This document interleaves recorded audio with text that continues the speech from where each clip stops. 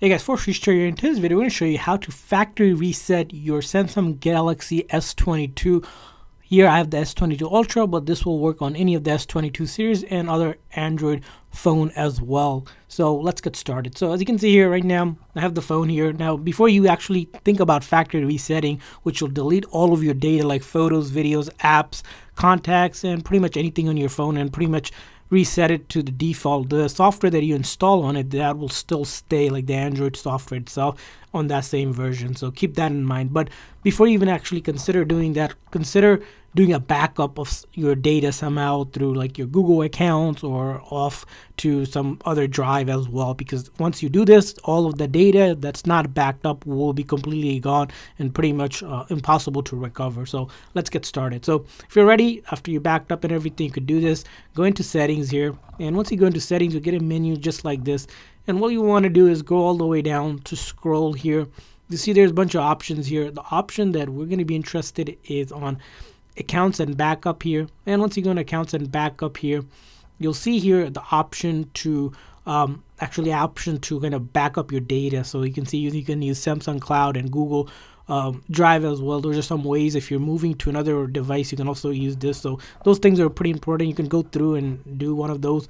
But if you're ready to reset, all you do is you see the option for reset here, and we click on reset. It gives us more options here.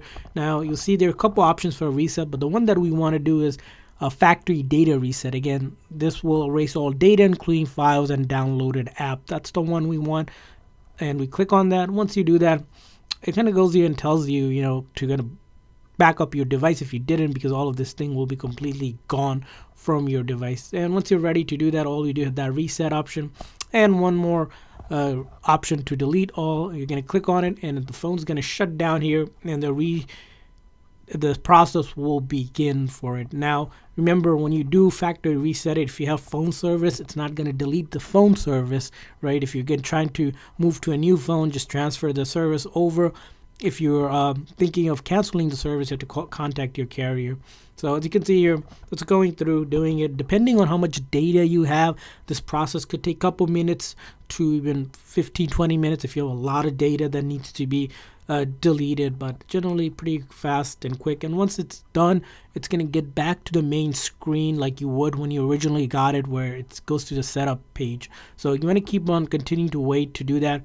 Another tip is always make sure that your phone has enough charge or is charging during the process. You don't want the phone to just die. Like if your battery's on a low battery percentage, probably recommend charging it ahead or plugging it in charge before you do this. And as you can see, it's still going through. We see our carrier flash a few times, but that's completely fine. Also, if you're thinking of giving it or selling it or trading it in, make sure to remove the SIM card, which is going to be at the bottom here. You want to put the SIM ejector tool, put it in there, and take your SIM card out. It's always a good thing to do.